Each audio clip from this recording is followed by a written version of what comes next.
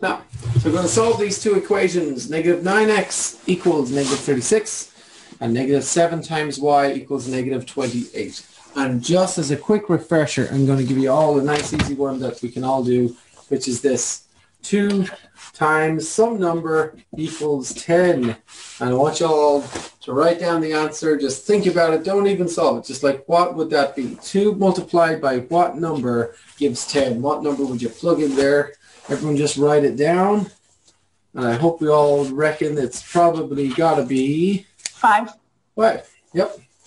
And so the answer is 5. And so if I was solving that, I would say x is being multiplied by 2. So to get it on its own, I'm going to divide by 2. And if I divide the left by 2, must divide the right by 2. That makes 1x, or just x equals 10 over 2, 5. And so that is our method for solving these guys. We divide by the whatever the letter's been multiplied by.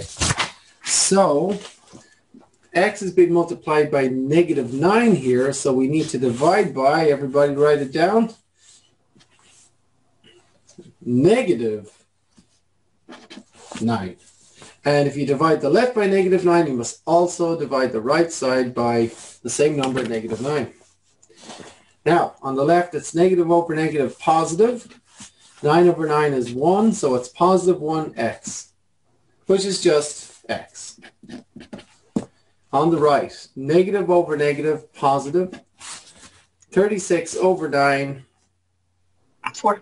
Yeah. So x equals positive 4, or x equals 4, same thing, right? And everybody at home, please press pause on the video and do this one real quick. Just write it down.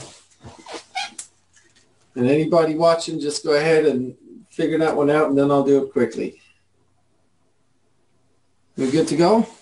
Hope you're all good to go.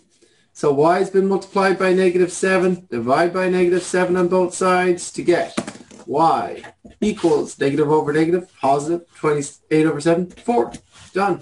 And I'm going to check it, because look, negative 7 times positive 4, which is our answer, should be equal to negative 28. So this is me checking it. And you'll see that negative 7 times 4 is in fact negative 28. So it does indeed work.